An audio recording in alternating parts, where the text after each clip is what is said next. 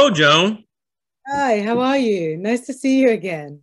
That's right. We did speak once, right, at the American Black Film Festival. Yeah, totally. How have you been? I'm doing great. How are you doing? Yeah, all right. Not bad. Like racing towards this Christmas finish line in what has been an extraordinary year.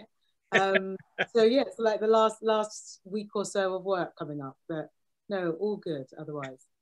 Great, great. So I'm going to go ahead and take the news that your short film Dolapo Is Fine is doing very well. In fact, it got acquired, right, from Yes. Netflix and HBO. Yeah. So what is happening? It's so exciting. It's We finished at the BFI London Film Festival, which was again a career highlight.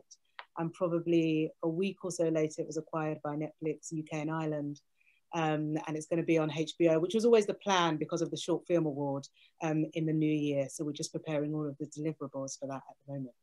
So how does it feel that these two giants are took notice of your small little short film? It's amazing. It never in our wildest dreams did we think that it was going to have this impact. But I think, the world being in the state that it's in and the message that this story brings, what I've been so surprised about how it's reached people from all over the world and the conversations that have come from that about their own experiences or how refreshing it was to see a young Black girl in this position central for the narrative of this film, the energy behind it, the music, how they felt afterwards. And I think when you're an artist, entering into those conversations is so great because it doesn't belong to us anymore. It's sort of out there for the people. And I think what's wonderful about these platforms is that it means people can see it and have their own conversation starters around it. Well, I've seen the short film not once, not twice, but multiple times already because it's a lovely short film. Not to mention we're talking to each other again about the same short film.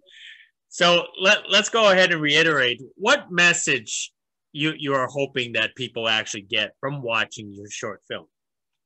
Yeah, I think the message behind it is an encouragement, really, to sort of own and celebrate your identity, regardless of, what background you are, what color your skin is. We spend our lives battling against that and trying to conform to what other people are asking us to.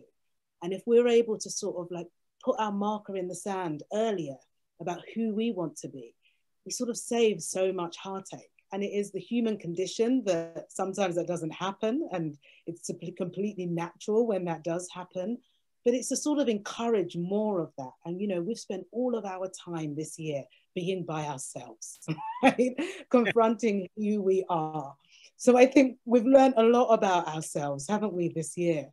So going forward into 2021, if the message of this film says anything, it says, decide who you want to be for this period, because that can also change as well. And be it proudly, and believe that the you that you are is enough. Absolutely. We always enjoyed those positive messages, especially during a year like this. Mm. Now, I guess one of the big question is, did you actually experience the same things as Dolapo did in this film? Yeah, it's interesting in different ways, absolutely. Because I think that if you exist in an environment like we talk about that wasn't built for you, you enter that space, particularly when you're young, feeling quite naive, and rightly so, that this is your space and you inhabit it. And the minute you realize it, it's like the world around you crumbles. So there were so many times that I have been, that Chibundu Onuzo, the co-writer of this piece, Itoshi Hilton, we're also Black women in this arts industry. There are so many times that you arrive at an event or on set or from schooling. So I went to Cambridge University, a very traditional British university. There are so many times you're the only person in that space that looks like you. And as such, the behaviors that come from that are a reminder that you don't quite fit into that world. And I think there's been stuff in my experiences from schooling and also things that I've experienced in the industry when you go to a party or you're pitching an idea to somebody and this is their first time they've heard a story at all like this, from the other things that they tend to commission. So I think we all have those moments, and sometimes they make you feel like an imposter. But other times you sort of realize that this space would benefit and populate if there was more difference within it. Now, cultural wise, because I'm from the United States and I'm speaking to you where you're from the United Kingdom. Culture wise, coming from my perspective, especially California, I thought we were a little bit more open in terms of, the styles and so on, but I'm not sure what it is over there across the big pond. Is it more acceptable, or they still have, sort of like this stigma of this kind of stuff? Yeah, it's quite interesting. So even this week alone, there's been a lot in the news about it. And during this period of lockdown and COVID-19, there have been various shows and also petitions about young Black girls with Afro hair being sent home from school, and people trying to do like the change positions so that we can speak about it in Parliament and actually like make this an issue of discrimination, which it is. And only yesterday, a group of young women have founded something called the Halo Code. The Halo Code, they go and speak to lots of different organizations and ask them to commit to a more inclusive workplace. And Unilever yesterday have signed onto that code.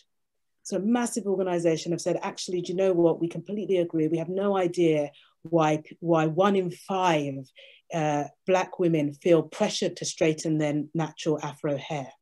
And so as such, we are going to say that we're a company that is going to stand up against that and change that for the better. So it sort of feels like we're in a movement, which it feels amazing that this film is a conversation support for, because it hasn't been acknowledged. These are things that have been going on, particularly for whether you're at school or whether you then go into the workplace. And often Black women have felt that they have to change themselves in order to fit into that world. So it's so positive. And these women, they're young as well, that have created this Halo Code. And I can feel, and what I'm reading is that they're going around to various industries and they're going, will you sign up to this? Because if I tell you these stats, you would be surprised that that is our experience. And now people are starting to come through. And when one big company like that does it, the rest have to follow.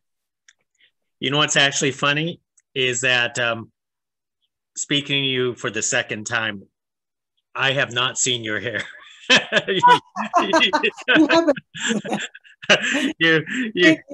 the headgear. So the only time I've ever seen any type of hair was you in the film, which was the straight hair. So what is actually your real hair? So my hair is an afro. My hair is a huge afro, and in that film, Daisy wears a wig, but that's all part of the world that she's had to exist in, right? And actually, I do love a little head wrap. I won't lie, because it's an expression of myself, and particularly in these when we've spoke, we've always been in this lockdown situation, and it's really brilliant because it allows me to sort of protect my hair and also give an expression of who I am. But you're quite right. Maybe one day, maybe the next time we speak, I'll make sure that you see the afro. No, I just had to bring that up because it's funny. Is because we're talking about a short film about the hair, and you have your head wrap both times. Because that's what Black women do, right? We have so many. And I think the film isn't really saying that one is better. You can absolutely decide to change your wigs every week if you like, have your afro hair out, have braids. We're Black women, it's what we do. But that we should never be doing it because we've been pressurized to. And we're told that it's not acceptable. So yeah. Listen, every time we speak, I'll give you a different look. Don't worry about it. You know what? It should always be the choice of the individual, not the society in this case. One of the things that we didn't talk about last time was the name Dolapo. Where did that name actually came from for the title? Yeah, it's wonderful. Well, it's in there. It's in the what started off as a short story that Chibundu wrote, and that was called Sunita. And it was called Sunita because the lovely Indian character that we see, that's her name. And in the short story, Dolapo would dream about this Indian girl and constantly thinking, whose hair is it that I'm wearing? And then she'd wake up and she'd be in her boarding school. When we were doing the sort of the screenplay of it, that adapted and that changed. And when we did the edit, we actually realized that the moment was so small with the Indian girl when it happens in the woods, and that we actually chose some scenes and some angles where you don't actually hear her name. So suddenly we were left to kind of go, actually, the film can't be called Sunita anymore. And we were working it through and figuring out what it was. And it was our editor, Zana Ward-Dixon, who she was obviously spending hours looking at stuff. And she went, could it be the last line of the film? And it just dropped in all of us, because Dolapo is fine can mean so many things, you know. The name is fine. I am fine. You know, like, and that this is who I am walking into this interview as the last moment, and that's cool, and it's accepted as well by the interviewee, by the interviewer. And so actually it ended up being a wonderful title that meant all of the things that we wanted this film to resonate. Yeah, and the name itself, because of the Dolapo name, you basically had the character present different versions of the name. Dola as a nickname, or Daisy. I'm not Daisy, excuse me, Dolly, as you know, basically the adapted name. Why did you want to bring that issue up for it? Because it kind of goes hand in hand with the hair. Sure. And you're totally right. The name is it's a Nigerian name, and what we wanted to explore by those other names are almost like the Western versions that can reduce a name. You know, Dolly and Dollop were never really names that were even, you know, Dolly is given to her by Daisy, and Dollop was probably given to her by one of her school friends. So it was never a name that she created for herself. And so we kind of wanted to explore that in the same way we explore the wig. What happens if people know your name to be one thing and they choose not to use it? And then you adopt that name, but it never quite sits right. So I think we kind of wanted to explore that. And I've spoken to people who have names that people have done that to throughout their life, regardless of where they're from. And when they've watched the film, they've said, gosh, that really resonated with me, because even at work, I don't say my name, or it's not pronounced correctly, or it is some sort of nickname that's ultimately a westernized nickname. It's not even a nickname from my country of origin. And what it takes to then sort of take that, re-own that name, you know, to sort of take that name and go, actually, this is my name. I need to inhabit it. And I need to say to people when they try and do another version, no, this is the only name in which I use. And I think we wanted to explore that because so many people go on a journey with that. But I remember, you know, we listened to people like Uzo Aduba, and my mom as well used to say things like, if they can say Tchaikovsky, you know, if they can say anybody else, Michelangelo, they can say your name. These things are a choice. Yeah. And if they don't know how to say it, they can ask. There's a very polite way of saying, I don't want to mispronounce your name. So do you mind saying it first? You know, these things are a choice that are made up of for many things around race and class that we all kind of experience. But actually, we were given a name for a reason. That's right. You know? That is a great message, because I do recall, you know, decades ago, you know, certain names have certain connotations that go against, you know, when you're trying to apply for a job. But now culturally, like over here in the United States, people are sticking to their original names rather than, you know, applying by changing their names, you know, for resumes and stuff. Yes. Also, because you see as well, like the whole, for putting it on your resume, that we have stats of how because they have the name that they have, the resume hasn't been looked at. We know all of the implications that brings, but to sort of become somebody else doesn't feel true either. So it's a real tension point, and hopefully as a world we're moving to more to a place of acceptance in relation to that. But in a way, it has to start with us, because if we say that is my name, then there's no other name that they can call us. I think that is actually changing, especially during with the acting industry. I know Yeah, I have noticed a lot more people are more accepting of their original names rather than switching to a more westernized name. yeah, and you see it like in Dolapo, you see the accents that are in the Yoruba language that we use, and so and that's very indicative. And I've got lots of sort of British Nigerian actor friends that are bringing the alphabet into the way their name is written on anything that they do, and it's really beautiful to see because people then know that it does have to be said in a certain way. The language is tonal. So as such, the accents and the dots that are used are there to inform us on what the sound is and to get the real beauty of what that name is as well. Excellent.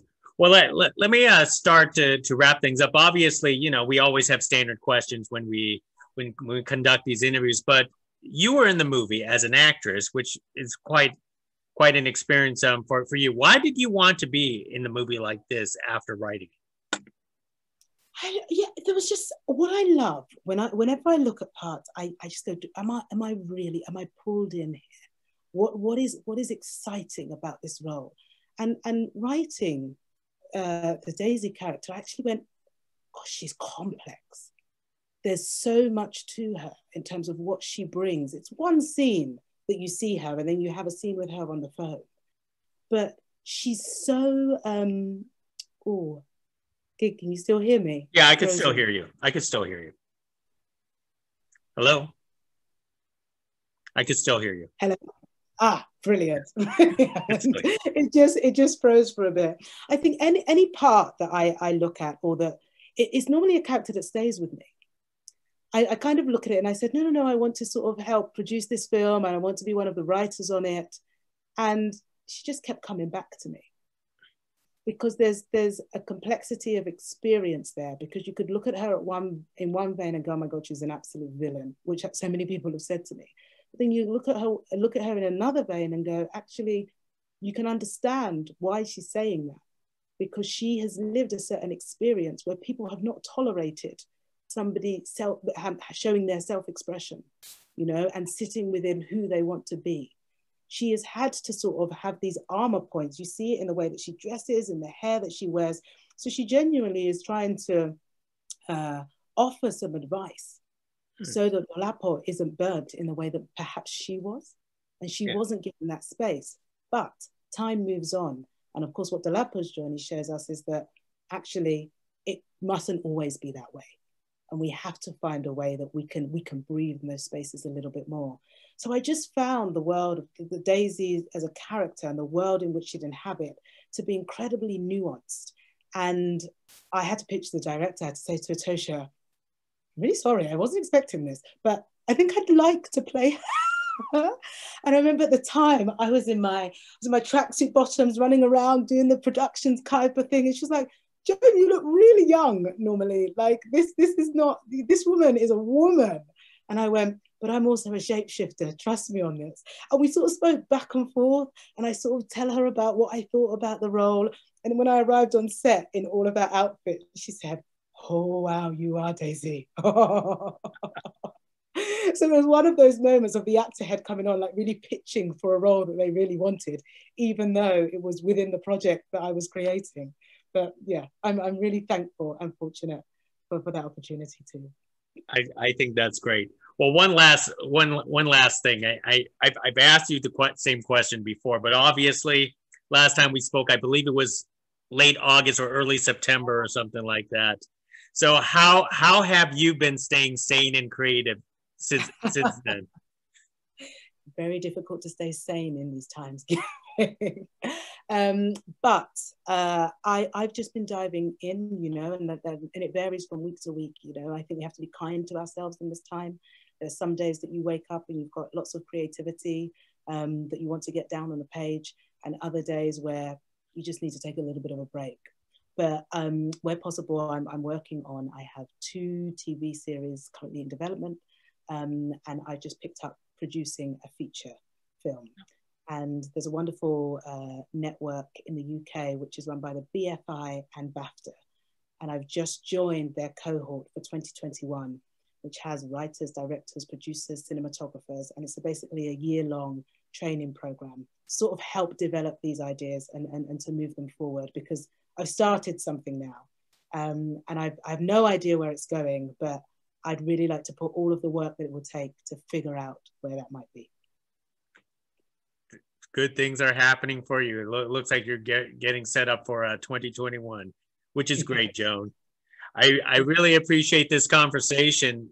Thank you for speaking with me again. And next time, I can't wait to see what look you got. I love it. I love it. Each time something new.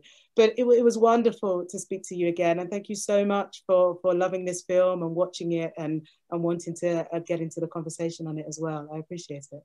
Hey, not a problem. Thank you. Next time, Joan. Next time. Take care. Bye Bye-bye. now.